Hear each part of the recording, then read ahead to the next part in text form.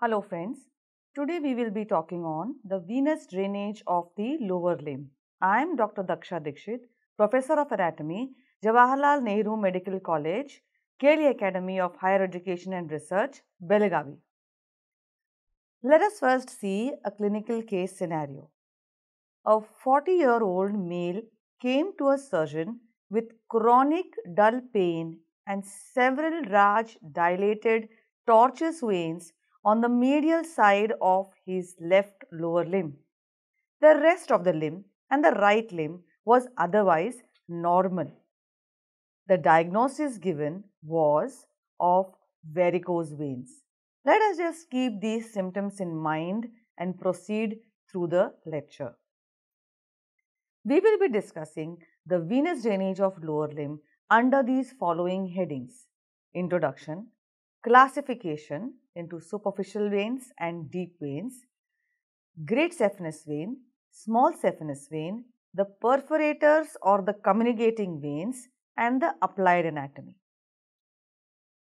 Introduction. The lower limb, as we all know, is a tubular structure with powerful muscles. These muscles are held together by a tough, inelastic deep fascia which covers the limb like a stocking, and that's what we call as the fascia lata. The veins of the lower limb are seen lying within this tubular structure or outside the fascia lata. Thus, we can classify them as superficial veins which lie in the superficial fascia and the deep veins which accompany the arteries and lie deep to the fascia lata in between the muscles. The veins have valves, and these valves allow the blood to flow from below upwards, also from the superficial veins to the deep veins, thus pushing the blood anti-gravity towards the heart. Venous plexuses occur within and between some of the lower limb muscles. Let us classify the veins of the lower limb. We can classify them as superficial veins. These are the veins which lie subcutaneously. They are present in the superficial fascia, and these include the great saphenous vein and the small saphenous vein. The deep veins lie beneath the deep fascia and they accompany the major arteries. The deep veins below the knee are seen as venae comitants, a pair of venae comitants accompanying the arteries, whereas above the knee joint they are a single named veins. For example, anterior tibial vein, posterior tibial vein, popliteal vein, femoral vein. Both sets of veins contain valves. More of valves are seen in the deep veins as compared to the superficial veins, and these valves allow unidirectional flow of blood. This picture shows us the veins of the lower limb. Starting from the inferior aspect, we see the small saphenous vein, the dorsal venous arch, the great saphenous vein.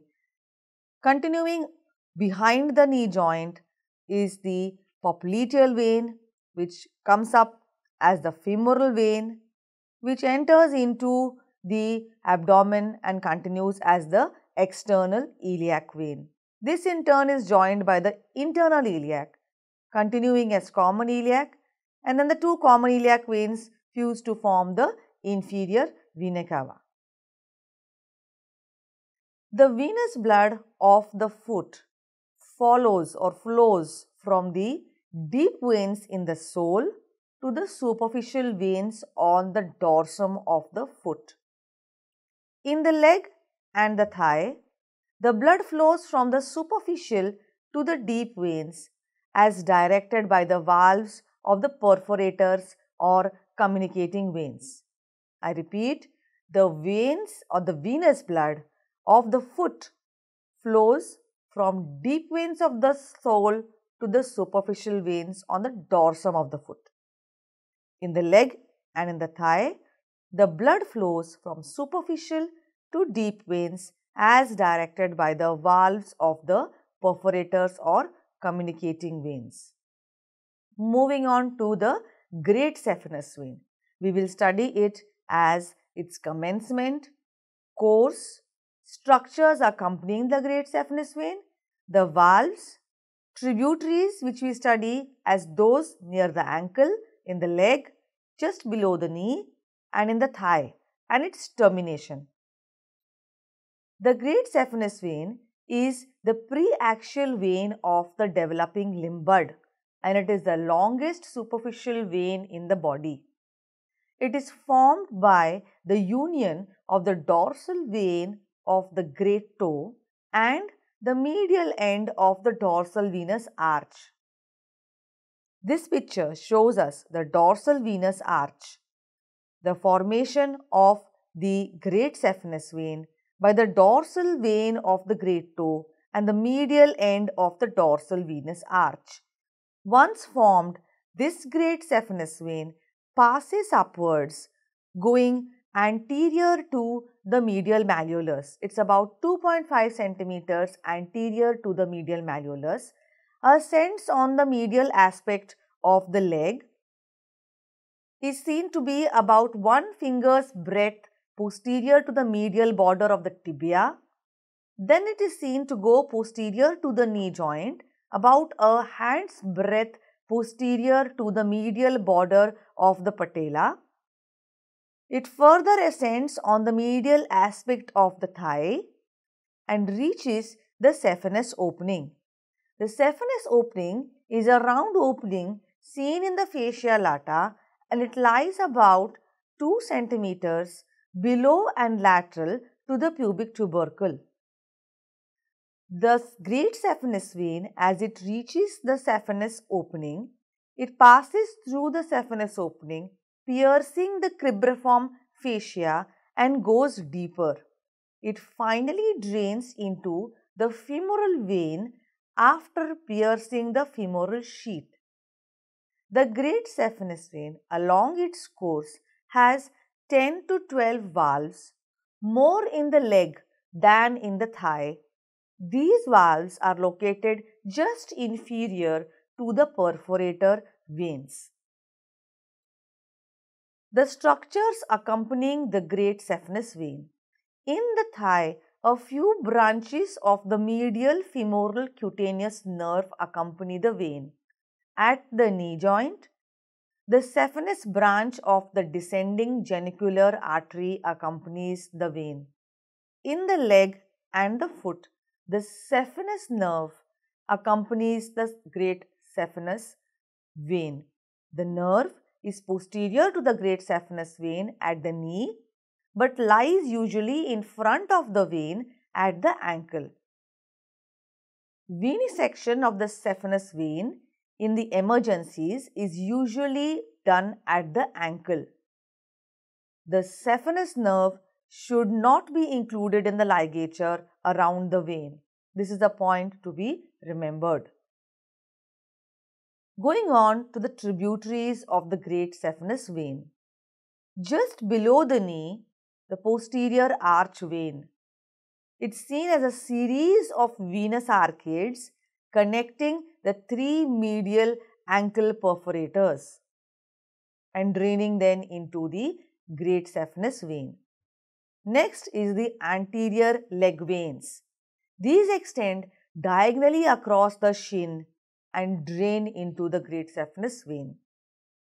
Few veins from the calf which may communicate with the small saphenous vein. These are the tributaries below the knee.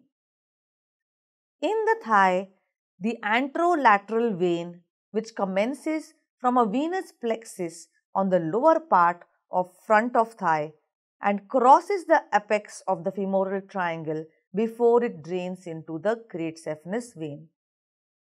Posteromedial vein, also known as the accessory saphenous vein. When present, this accessory saphenous vein becomes the main communication between the great and the small saphenous veins. Just before the great saphenous vein pierces the cribriform fascia, it receives 3 superficial veins. and these are superficial epigastric vein, superficial circumflex iliac vein, and superficial external pudendal vein. The superficial epigastric vein and the superficial circumflex iliac vein drain the blood from the anterior abdominal wall below the umbilicus. The superficial external pudendal vein crosses the spermatic cord superficially and drains the blood from the scrotum, and it also receives venous blood from the superficial dorsal vein of penis. Deep to the saphenous opening, just before the great saphenous vein terminates, it receives the deep external pudendal vein. This deep external pudendal vein passes posterior to the spermatic cord and drains the venous blood from the anterior part of the perineum. These are the various tributaries of the great saphenous vein. Moving on to see how the great saphenous vein terminates. The great saphenous vein, as is seen here in the upper part of the thigh, passes through the saphenous opening, pierces the cribriform fascia and goes deeper to enter or drain into the femoral vein. So it terminates in the femoral vein. It receives 3 superficial tributaries just before passing through the saphenous opening. Once it passes through the saphenous opening, it receives the deep external pudendal vein just before it terminates by opening into the femoral vein. That's the termination of the great saphenous vein. Moving on to the small saphenous vein. We will be discussing it under these headings: commencement, course, structures accompanying the small saphenous vein, valves, tributaries, and termination. The small saphenous vein is the post-axial vein of the developing limb bud. It arises on the lateral side of the foot by union of the dorsal vein of the little toe and the lateral end of the dorsal venous arch of the foot as continuation of the lateral marginal vein. Here we see the dorsal venous arch, and arising from the lateral side of this dorsal venous arch of the foot as continuation of the lateral marginal vein is how the small saphenous vein commences. It passes posterior to the lateral malleolus, runs along the lateral border of the tendocalcaneus or the calcaneal tendon or the Achilles tendon, and it ascends on the posterior aspect of the leg. The same is depicted here. The small saphenous vein, beginning from the lateral end of the dorsal venous arch, moves to go posterior to the lateral malleolus, ascends on the posterior aspect of the leg, reaches the upper part of the leg. It is accompanied here by the sural nerve. It ascends between the two heads of gastrocnemius, and at the popliteal fossa, it pierces the deep fascia and goes deeper. Here it empties into the popliteal vein. Same is depicted here in the picture where we see the small saphenous vein rising up and piercing the deep fascia between the two heads of gastrocnemius, going deeper and draining into the popliteal vein. The posterior femoral cutaneous nerve accompanies the upper part of the small saphenous vein while passing from deep to superficial aspect. The small saphenous vein at times could have a variable termination. It may join the great saphenous vein in the upper third of the thigh either directly or through the accessory saphenous vein. It may bifurcate, one joining the great saphenous vein and the other ending in the popliteal or the deep posterior veins of the thigh. Occasionally, it fails to reach the knee and ends in the great saphenous vein or in the deep veins of the leg. These are the variable terminations of the small saphenous vein. Moving on to the perforator veins. These are the communicating veins which connect the superficial and the deep set of veins. They show a predilection for the intermuscular septa. There are two types of perforating veins, indirect perforators and direct perforators. They penetrate the deep fascia close to their origin from the superficial veins. They do have valves which allow unidirectional flow of blood from the superficial veins to the deep veins. They penetrate the deep fascia at an oblique angle so that when the muscles contract, the pressure increases in the deep fascia and the perforators are compressed, and this prevents the backflow of blood from the deep to the superficial veins. Musculovenous pump. Pattern of venous blood flow from the superficial to the deep veins is enabled by the muscular contractions, thus propelling the blood towards the heart against the gravity. This picture shows us a section through the limb, starting from the skin going deeper. The first tissue which we see here is the skin. Deep to it lies the superficial fascia, which shows the presence of the superficial vein. Deeper to this is the deep fascia.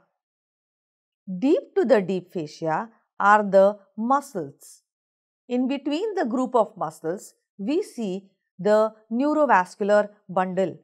We see the deep artery, and around it we see the venae comitants, which are nothing but the deep veins.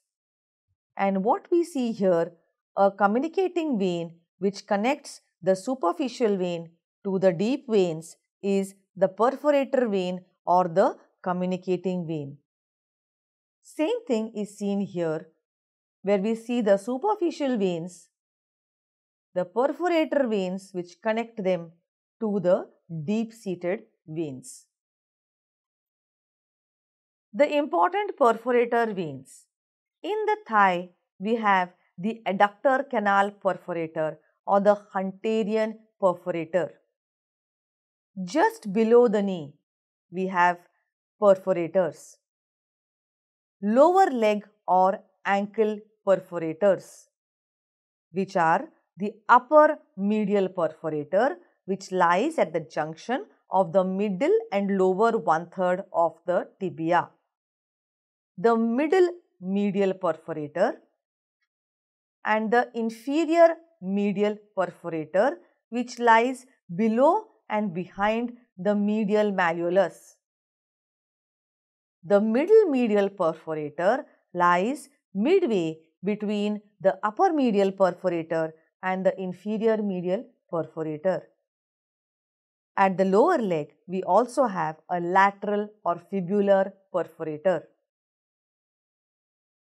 Moving on to the deep veins.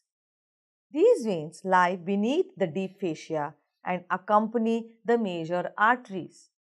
As is already been said, that below the knee, these deep veins are seen as a pair of venae comitants accompanying the arteries, whereas above the knee, these are single veins which are named like the popliteal vein and the femoral vein. The perforating veins at the ankle joint penetrate the deep fascia and continue as the anterior tibial vein in the anterior compartment of the leg. The medial plantar vein continues as the posterior tibial vein posterior to the medial malleolus. The lateral plantar vein continues as the fibular vein posterior to the lateral malleolus. All these three leg veins, that is the anterior tibial vein, the posterior tibial vein and the fibular vein, form the leg flow into the popliteal vein.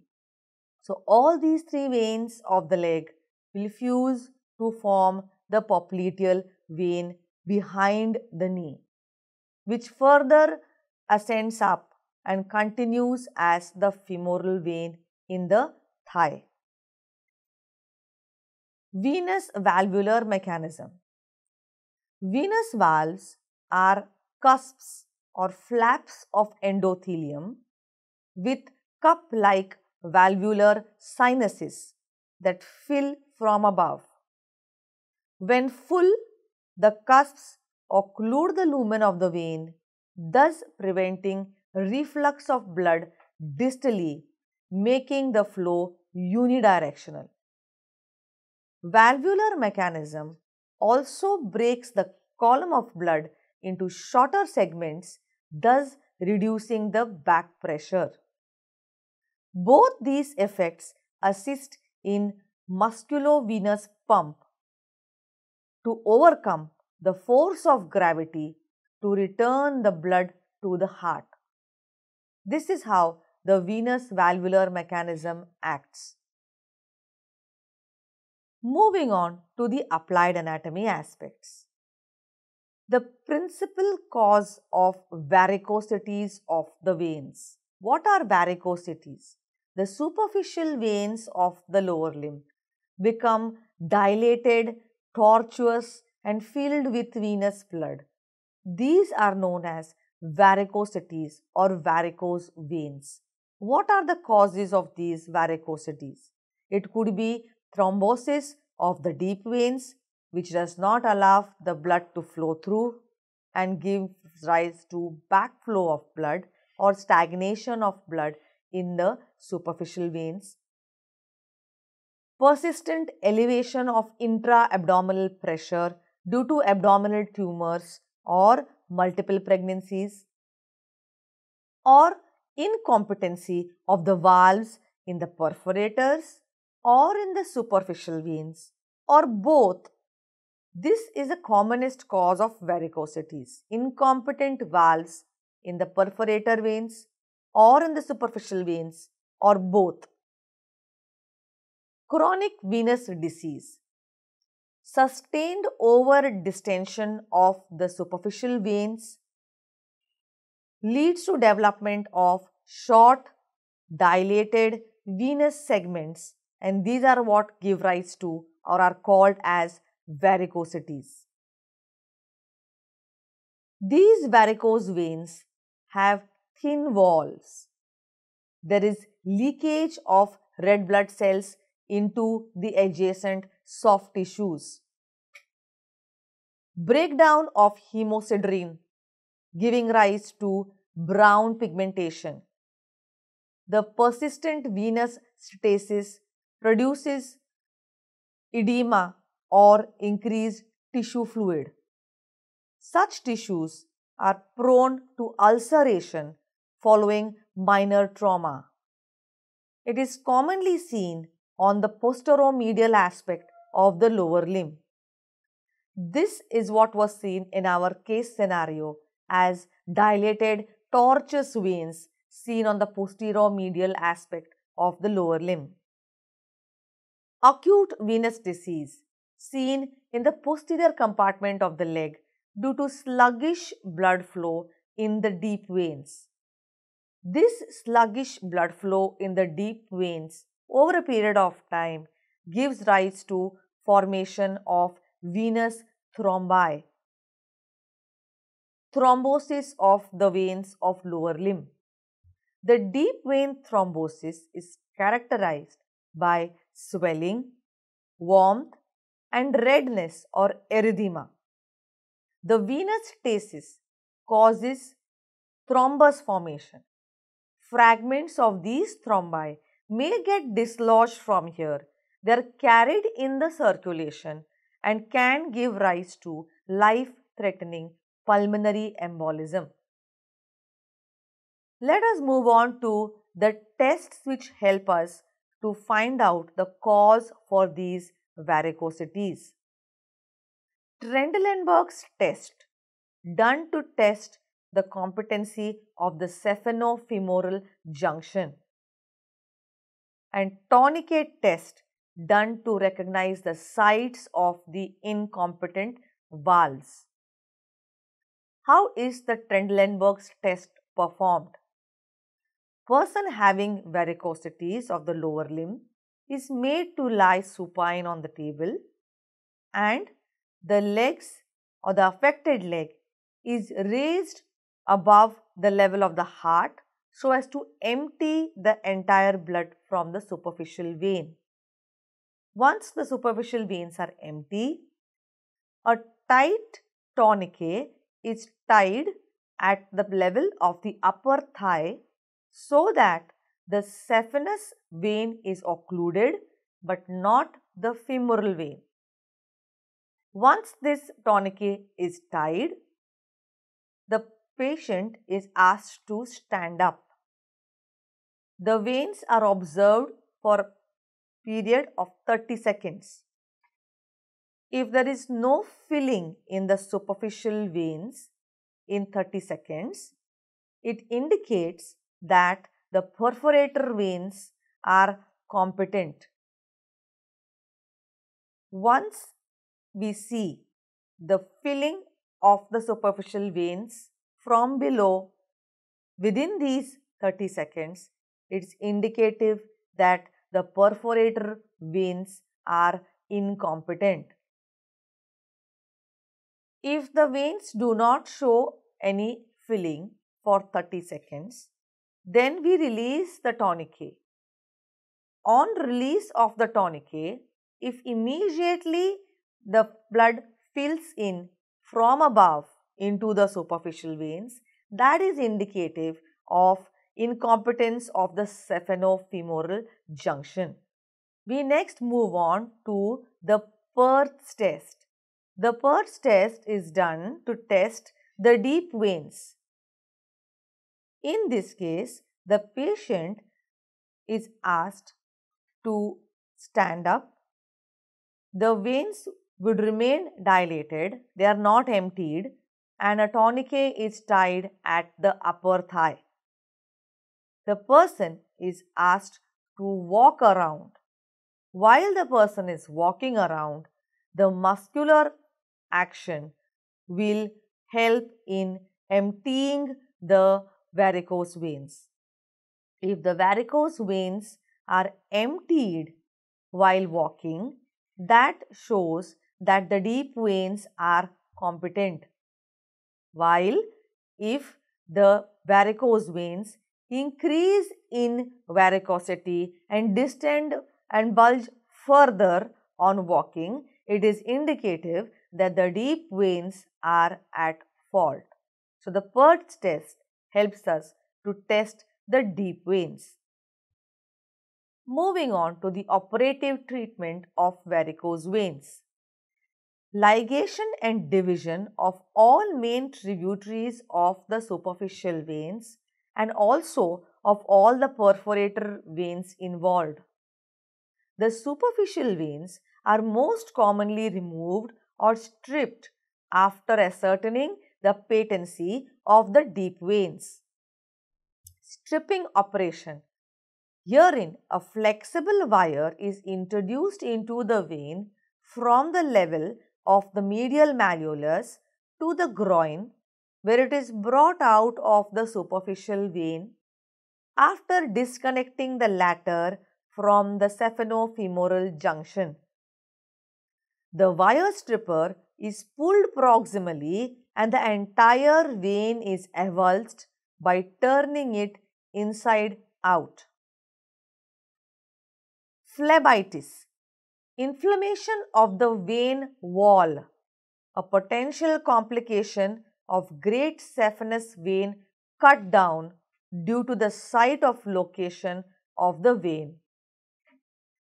The great saphenous vein is often harvested for grafts used in peripheral and coronary arterial surgery. Due to the presence of valves, the vein has to be reversed to replace an arterial obstruction. Thus, summarizing what we have done, we went first through the introduction of the veins of the lower limb. We saw how they are classified into superficial veins, deep veins, and perforator and communicating veins. We then moved on to study the great saphenous vein right from its commencement, course, tributaries, accompanying structures, termination, valves. We similarly studied the small saphenous vein as to how and from where it commences, its course, its tributaries, valves and termination. We studied the perforator veins, their location and their function. And then we moved on to study the various applied anatomy aspects about the venous drainage of the lower limb. We also understood how the case scenario was diagnosed as varicose veins. We also went into the operative procedures for varicose veins and also the tests used to localize the defect in the varicosities of the lower limb. Thank you.